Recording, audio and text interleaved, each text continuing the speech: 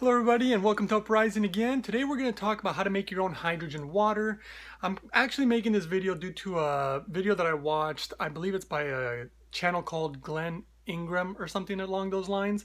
And he was showing people how to make their own hydrogen water, but he was using like hydrogen sticks and boiling water and some other kind of a chemical reaction. And the reason I felt compelled to have to respond to the video is actually because doing it that way is not actually healthy for you. He was drinking the water and saying that it's for your health. And the problem is that in Japan, they have proven with long-term studies now that causing a chemical reaction and drinking that water is not actually good for you in the long term.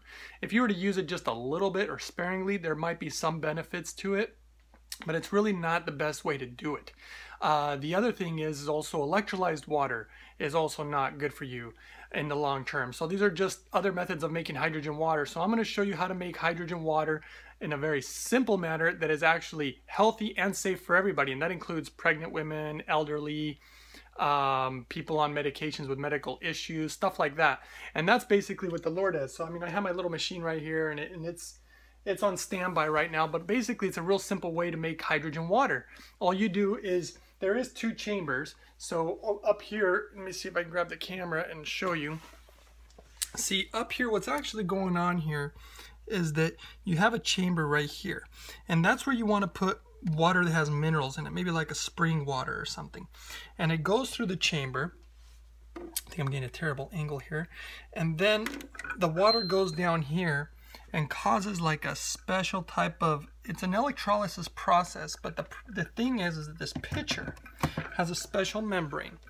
And when the water that is actually in the pitcher, for example, is water that you're going to drink, but this water is not actually going to be electrolyzed. Only the water in the chamber will be. But then it goes, like I said, through a membrane. And when it goes through this membrane, it's just releasing the gas into the water.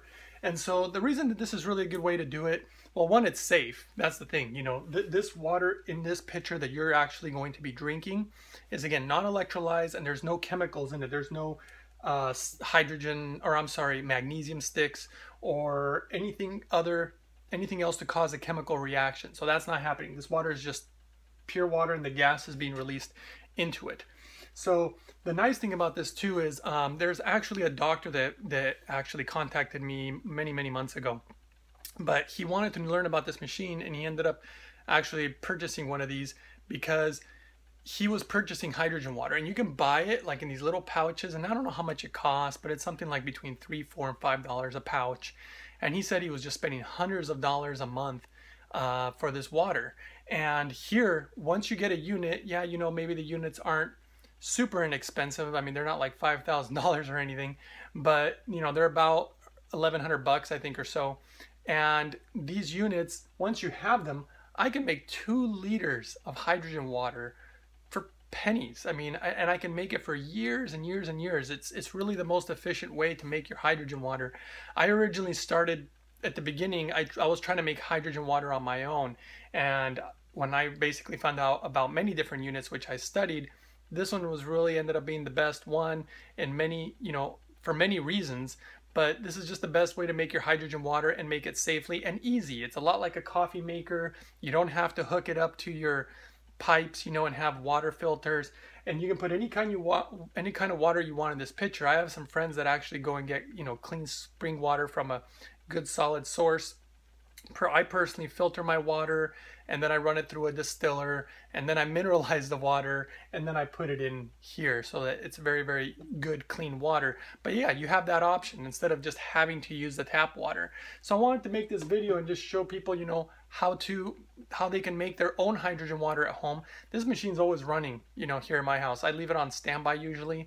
I'll come and take a couple sips. I'll drink about this much water.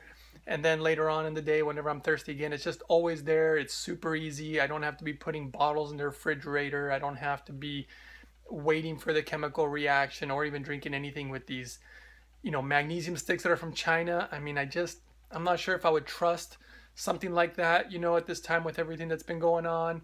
And this is just kind of a reliable way. I think the biggest thing is just the kind of water that you use, but that's up to the individual. So yeah, it's just super simple.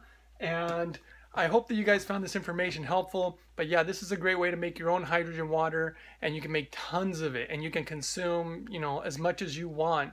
So I really hope you guys enjoyed the information, and we'll see you next time on the next video.